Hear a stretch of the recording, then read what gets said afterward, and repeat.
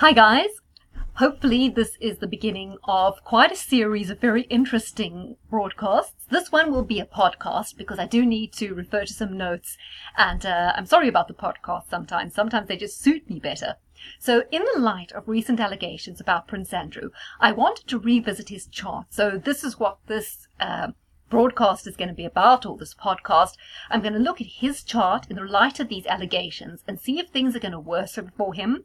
I'm going to put his chart up on my blog so that you can refer to the chart and the notes I've made on it, so it'll all make total sense, and I'll put the link in the description box. I'm also going to look at the future of the royal family. Someone mentioned this, so I will approach it. King Charles versus King William. Will the contagion from Andrew's problems spread to the Queen? And I'm just going to start by saying, in light of the article that was in the Daily Mail the other day, where they actually came out and discussed Ghislaine Maxwell as a Mossad agent, that she was handling Jeffrey Epstein and they were running a kind of compromise honey trap operation together. Well, this wasn't any news to those of us in the alternate media, because we've been talking about that for weeks now, months even.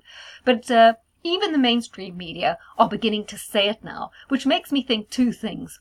The first one is, are they just trying to fob the whole thing off on a sexual honey trap kind of extortion stroke compromise racket?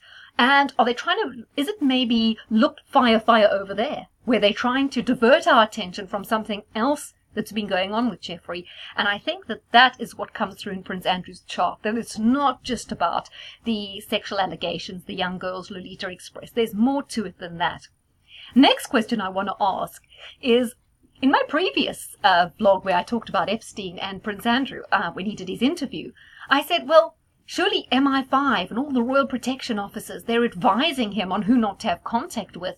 So why do we have two Mossad agents, Ghislaine Maxwell and Jeffrey Epstein, coming to Buckingham Palace, being invited to Sandringham, going to Ascot? It seems rather peculiar. So I think, in light of that, maybe we all need to step away from this idea, thinking that MI5 is there to look after the interests of British people or British assets abroad, and the same with the FSB for Moscow or the CIA for America. Maybe what these agencies are really for these days is just looking after the financial assets of the elites, ensuring that the elites maintain that position. Maybe that's what they are more about, and that seems to be what it is in light of this. So just one note which I think is interesting to mention while we're talking about Ghislaine Maxwell and Epstein. William Barr, the current Attorney General, it was actually his father who got Epstein, despite the fact that he had no teaching qualifications and that he dropped out of college. It was William Barr's father that got him the role, or the teaching position, at the Dalton School. And it was from there that everything kind of evolved with Epstein, because it was one of the parents of a child at the Dalton School that helped him to get into Bear Stearns. So that kind of rolled from there. So I just thought I'd mention it. So just to discuss Prince Andrew's chart. He is born London, February the 19th, 1960 at 3:30 p.m. His sun is on exactly 0 degrees of Pisces. It falls in the 8th house. He has Leo rising, Uranus is rising. His chart ruler, the sun, is opposite Pluto, which is in the 2nd house. He has a very interesting Venus-Mars conjunction in the 6th house in Capricorn. Why that's interesting is because Jeffrey Epstein and Ghislaine Maxwell also have Venus conjunct Mars. So it's quite a sexually charged aspect, that. So when I'm looking at this chart, he's also got Jupiter in Sagittarius, sextile Sun, Saturn in Capricorn, Moon in Scorpio, and Moon and Neptune, which are both in Scorpio, in the 4th house. The chart definitely says there's a party animal, kind of fun-loving, adventurous side of him going on here, but it also says to me a lot about finances. So just to start by mentioning one of the transits, when he was doing that disastrous interview, Pluto at 22 degrees of Capricorn was exactly square his midheaven, which is in 22 degrees of Aries. And as you know, the Saturn-Pluto conjunction that happens this month in January is happening at 22 degrees of Capricorn. Therefore, I think there are going to be problems for him as soon as this month, this firestorm, is not over. Plus the fact we had Neptune transiting in Pisces conjunct this is transiting Neptune, conjunct his Mercury in Pisces at the time he was doing that interview. So Neptune definitely muddies the waters, causes some lying, either intentional or not, untruthfulness, murkiness. Certainly not a good time to be going into an interview where you need to have all your faculties about you and to be really clear and concise. I think this aspect indicates that he's going to continue obfuscating and kind of running away from things. But I do think that the pressure is building and there's going to be more to come out. Hence why we're going to be seeing, with Pluto active there, problems for him in January, as soon as January. So this thing is definitely not over for him. If anything, it's going to get worse. What I think about it as well is his solar arc Jupiter is conjunct his sun. And looking back in his chart, whenever Jupiter was active by solar arc or triggered by solar arc, there was a crisis for the royal family. So this year, I think that either through him or through a general mixture of events, there is going to be more crisis for the royal family. So I'll just talk about his chart in brief. So Sun in Pisces, watery sign, Moon in Scorpio. Definitely not satisfied with a life of routine or a 9-to-5 job or anything conventional. Certainly a globetrotter. Loves to put his oar in, give his pennyworth in. Thinks of himself as a kind of savior almost. He feels he's on some sort of quasi-spiritual mission. He certainly seeks to do something grander with his life. So I think in some ways this is almost Walter Mitty style. In other words, he needs to believe that his life is more significant than it possibly is. Certainly seeking change, wanting to embrace a bigger world view rather than a narrow one, and he wants to see himself at the center of this. Jupiter in Sagittarius, he likes risk and adventure. He loves to throw the dice, to see where it lands. He's kind of a gambler in life, really. Not always keen on commitment. Very sensitive emotional side. He's certainly vulnerable to emotional blackmail. He's not always clued up in terms of his emotional intelligence going into situations. He's quite needy and he wants to be part of things, wants to be liked. And that means he rolls into situations where he's vulnerable to manipulators who appear on the surface to be giving him what he so craves. Meanwhile, he's going into a trap. Obviously, that describes Epstein quite well. Certainly charming and very friendly, but there's a very cold, impersonal side to him. Can be a snob, quite sanctimonious. He gets very caught up in his ideals. He can't always see that his way of thinking just isn't for everybody. He certainly likes to ponder and reflect. He questions everything, and yet he brings a lot of complexity into his life that he needn't. So he's got a hugely active imagination, maybe a little bit too active, that can lead him to misinterpret things. Bit of a dreamer as well. Often likes to lose himself in terms of art, culture, or just having fun. There's a great need for escapism and to just block out the realities. So as I say, he's a risk taker, certainly lives life in full color. He will always have regrets and a lot of guilt.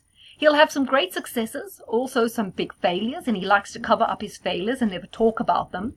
I think if we dug deep, we'd probably find that he's put his foot in it a lot more than we know, and these have been kind of covered up, because I also feel from his chart that his mother has always protected him, covered up for him, almost encouraged him to believe that he's more than he was, and hasn't encouraged him to be more realistic, and that could have led him into situations where he overstretched, overreached, and either made a fool of himself or messed up. But I think that's kind of being covered up. So there's probably a very interesting past to Andrew that none of us know about at all. So he's a very confusing way of understanding life and understanding himself, and I think there's not a lot of clarity in terms of his self-understanding. Can be very charismatic, very playful. There's an adolescent spirit about him. Can be kind and generous in the right kind of situations, but he's very restless and inconsistent. So while he's one thing to another person could perceive him entirely differently. Certainly hard for him to find satisfaction, and that's why he's so attracted to risks and extremes, and often his boredom just drives him into trouble. So he seeks things that totally consume him because he has an abundance of energy, and that leads him to do reckless things if there's not something to kind of really capture his attention or for him to knuckle down to. So I think now that he doesn't have any royal duties, he's probably going to be getting into even more trouble because of this nature that's just so restless, so hungry for action. So with this kind of sun in the 8th, I think that's where we're drawing this arrogance. He feels fearless because he thinks he's untouchable. He needs some kind of hard knocks of life. That's what he's needed, but he hasn't had that. He hasn't had the humbling experience because of his position, so it hasn't kind of rounded off that rather arrogant side.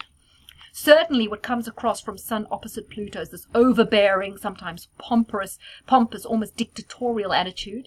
He is hungry for power. I get the impression that he's always been jealous of Charles's position, that he's going to be king, and he's been desperately seeking out some place, some role to prove himself, not least to his mother. I think he's rather obsessed with the Queen. They often mention that he's her favorite. I'm not sure if it's favorite in the way we might conventionally think about it. I think she feels the most protective of him because she realizes that he was the most emotionally naive and vulnerable. I think she's also quite manipulative of him, and at the same time she has encouraged his arrogance also. I think she's covered up for him. I've seen this quite often where men who are either Aquarius or Pisces have a mother who's have a Scorpio moon, and their mother invariably encourages them to think a lot about themselves, sort of covers up for them, protects them almost too much, and makes excuses for them. And I think this is what might have happened to him. So there's been no kind of learning role where he bumps his head and he has to step back and reflect. I feel too many excuses have been made for him. So he's quite, I would say, aggressive sexually, although, I don't mean to imply anything about that. These are only allegations. Can be very annoying to other people because of the sense of being entitled. Certainly very pushy as well. So I can see in his royal roles, maybe with Pitch in the Palace, he got far because he's quite pushy. Moon in the 4th house, I think it typifies the influence of family and heritage in his life, and also that his mother was a very powerful influence, which I have to emphasize because I'm kind of going to say that she's been the driving force behind some of the things that he's been up to. Obviously not the obvious ones. Neptune in the 4th, skeletons in the closet, secrets. Yes, I think there are a lot of secrets to do with the family or to do with his own life that are being kept. Neptune square the ascendant, a very deceptive nature. Yeah, I think he can be very tricky to deal with. He's very good at being an actor almost, playing a game, and he's been able to get away with it because of his position.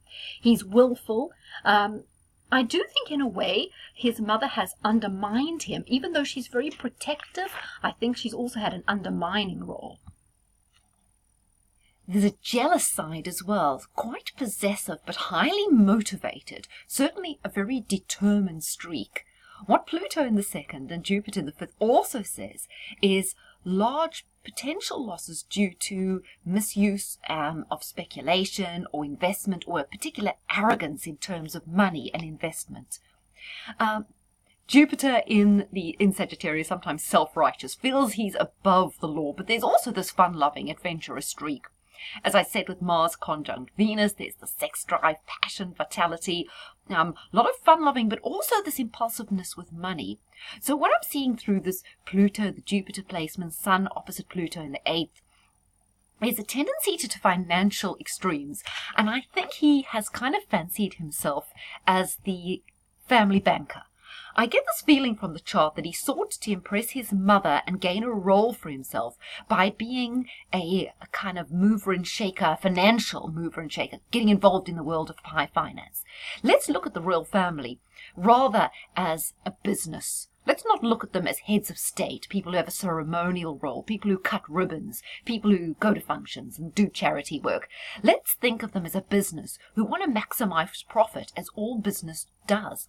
And I see that Andrew wanted to fulfill a role in the royal family of maximizing their profits, their assets, kind of taking themselves to the next level, making them not just royalty, but billionaires, to be on the stage with the other key billionaires on the world stage. I think he wanted them to be more than a royal family. He wanted them to be right up there with the elites. This is just the feeling I'm getting from the chart, and I'm going to back it up with some other information. So, because Jupiter was present in his chart at times of crisis, notably at Annus Horribilis, which was in 1992. As you know, Diana and Charles were getting divorced. Andrew also got divorced from Fergie, and the Andrew Morton book came out. It was a really bad time for the royal family. I think the royals felt very insecure and were wondering if they could last as an institution at that point.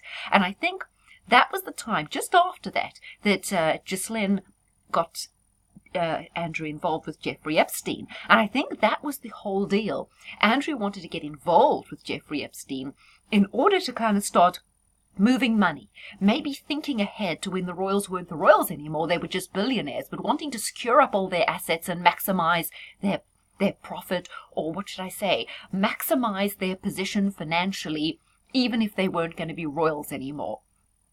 I see that there was another crisis in the royal family through Andrew's chart in 2010, and that was the time when he was again rushing to see Epstein even after he was out of prison. And I wonder if the royals were a bit shaky because Jimmy Savile died in 2011. I wonder if they felt that revelations with him might come out and might impact them in some negative way, which could also compromise their position. So I think over the time the royals have occasionally, maybe more often than not, felt shaky about their future in British society and whether they would always be royals, and they wanted to kind of move their assets around so that whatever happened, they would retain a position of prominence in the world in terms of their wealth and their ability to influence things via their wealth, even if not through their position as royals. That's just the feeling I'm getting. I will back it up with a little bit of information. I'm just going to throw this out there because some of my viewers might be interested. I did hear Anne-Marie Waters say that the British royal family have been told that by 2040 Britain will be a majority Muslim country. Now, that could be via the demographics, but I do think with demographic changes, not only religious ones but cultural ones, you can see that their role is going to be undermined. I mean, if we're going to be living in a thoroughly multicultural, multi-ethnic, multi-religious society, is their role, and will they still hold the same place in the hearts of British people when British people are made up of a very different mix? And are they looking forward to that and thinking ahead? Well, I think they are, because, you know, they've always been known as a family that thinks ahead. They call it the firm, don't they? And they operate very much like a business. So they may be thinking ahead. And maybe the role with Jeffrey Epstein wasn't so much Andrew just looking to have a good time or being compromised. Maybe it was also to do with financially securing assets, because I think that Epstein was acting as an unofficial banker for billionaires or for high-level politicians, helping them have some slush funds, maybe helping them evade authorities, evade tax, do money laundering. Could have been any of these things. These are just my suggestions. It wasn't just about the sex. And I think the thing that the whole media are trying to go on and on and on about the sexual side, as awful as that is, I don't think it's the whole picture. I think there's a much wider picture to the Epstein thing, and the financial side of it certainly is under the radar and definitely needs more investigation. So back to some other, I want to back up what I've been saying here rather than just waffling on about stuff. So Norman Baker, who was a Liberal Democrat MP, was part of the cabinet when Clegg was in with Cameron. He wrote a book called What Do You Do? It's about the royal family. It's called What Do You Do? Because you can imagine when the Queen meets people, she doesn't know what to say to them, does she? So invariably she starts a conversation with, and what do you do? Or what does one do, I suppose? I'm sure it's a very short conversation, but anyhow. And his book was a kind of cost-benefit analysis of the royal household, and he looked to shine a light on their colossal cost to the taxpayer, which he says is a lot greater than what we're led to believe. He says there's a great level of secretiveness, and he said the effect of the royal is actually a drag on progressive change. So I like the fact he mentioned secretiveness, because I see this in Charles' chart, in Camilla's chart, in Andrew's chart with Neptune in the 4th. So what Norman Baker said is he's also kind of annoyed that royal wills are kept secret, so we don't really know, when the Queen does die, where this money's all going. He says the royal archives are private, and he also complains about the fact that the Queen and Prince Charles can shape and even veto laws that affect their personal assets and interests. So you see here, we're just not looking at two people who cut ribbons and shake hands with people, go to the Royal Variety performance. We're looking at people who can actually veto laws that would affect their personal assets. So they're not just ordinary millionaires and billionaires. They can veto laws that might affect their wealth. This is very important and gives them a unique position. And you can also see why Epstein was kind of interested in Andrew, because I always wonder that it had to be a symbiotic relationship. Andrew was interested in Epstein for certain reasons, maybe financial reasons, whatever. Why was Epstein so interested in Andrew? If he's running a compromise operation and he wants to get Andrew involved, what compromising information did he need? How did he feel he could use that information against Prince Andrew? And then we've got to say again, obviously, these royals are privy to more important things than what we're led to believe. Otherwise, what use would he have been to Epstein? I understand he has diplomatic immunity, Andrew, and I understand that he has access to people like dictators in Kazakhstan, people around the world who Epstein wouldn't necessarily have met through Ghislaine, because Ghislaine was mainly introducing him to the New York jet set and to the glitterati and whatnot, and to regular billionaires maybe. But Andrew had access to leaders all over the world through his connections with the royal family, who he could have potentially put Epstein in touch with. I guess that was a draw card as well. But we've got to ask, what else was Epstein interested in Prince Andrew, if he's running a compromise operation? So, to go back to Norman Baker, he also complains about the huge amount of public money which is spent on maintaining the royals, and he says this is not properly scrutinized. He says the establishment as a whole and the media is just too obsequious. So, just to do a bit of background slightly, this Norman Baker, he was also very interested in the death of Dr. Kelly, and that was what eventually led him to resign from the Lib Dem front bench, because he wanted to write a report on Dr. Kelly. So he is quite deep thinking. So he said, when it comes to the Tories, whatever the monarchy wants, they can have it. And he said the case in point is the refurbishing of Buckingham Palace. He says it was quoted as being £10 million in 2010, but it's gone up to 369 million. That's a huge increase. He said the whole of Buckingham Palace is being funded. Their gold bells, gold whistles, everything's being funded by the taxpayer. And he just doesn't think that's right, bearing in mind food banks, cutbacks to police, all these things. But he says they get everything paid for. So what Baker tries to say in his book is they don't only get funds from the public or from the government. They've become an expert in siphoning off everything that they can possibly get. He seems to think that they've become very clever in using the system. We always hear about benefits cheats, gaming the system. He thinks at the other end of the scale, the royal family have begun to game the system. Because they've been in it for so long, they are very good at squeezing every ounce they can get out of the taxpayer. And he says that's why they do need more oversight, and why they're probably getting more money out of this whole shenanigan than anyone realizes. So why else I'm saying that Prince Andrew fancied himself as a bit of a financial wheeler and dealer, and that's how he wanted to cement his relationship as the Queen's favourite, kind of ingratiate himself to her, and also to feel special and powerful, bearing in mind that he's not in line to the throne. So back on the 21st of May, there was an article by Patrick Sawyer on the BBC News website, and he was talking then about Prince Andrew being at the centre of a big controversy over his relationship with Kazakhstan, and there were allegations that he had business connections to the regime. So what he was accused of was trying to broker an £885 million deal between a Greek and Swiss consortium and the Kazakhstan government, which would have seen him get a commission, and where he would have benefited to the tune of £4 million.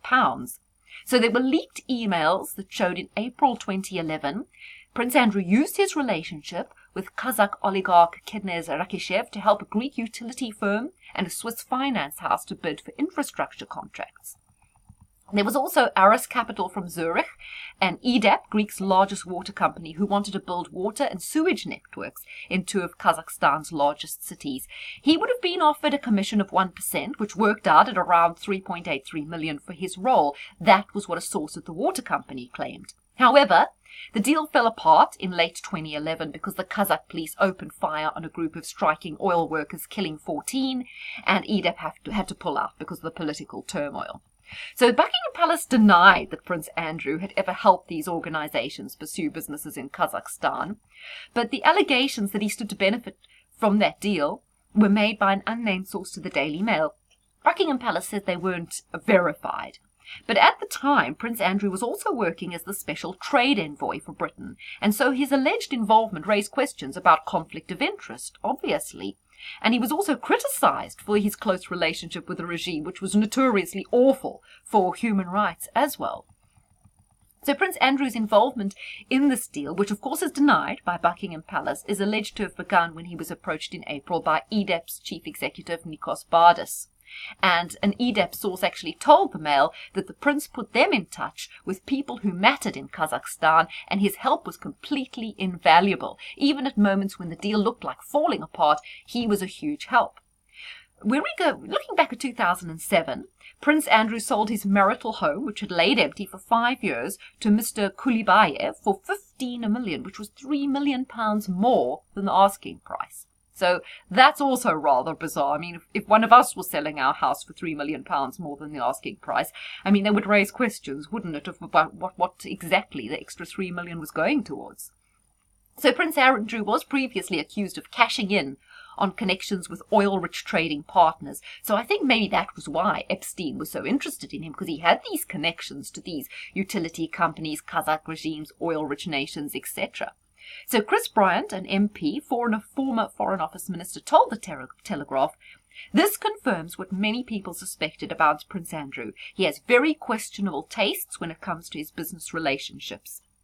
He said, "When I was at the Foreign Office, it was very difficult to see in whose interests he was acting. He doesn't exactly add luster to the royal diadem." He carried on to say, "The story is very concerning because it shows that new trade arrangements were being negotiated without being placed in the context of the UK government's policy on human rights, and also because the prince may have been benefiting personally from these deals." So, of course, Norman Baker again raised the question of the conflict of interests. He said, although Prince Andrew was supposedly prima facie acting as a trade envoy, he seems more interested in enriching himself than helping the UK.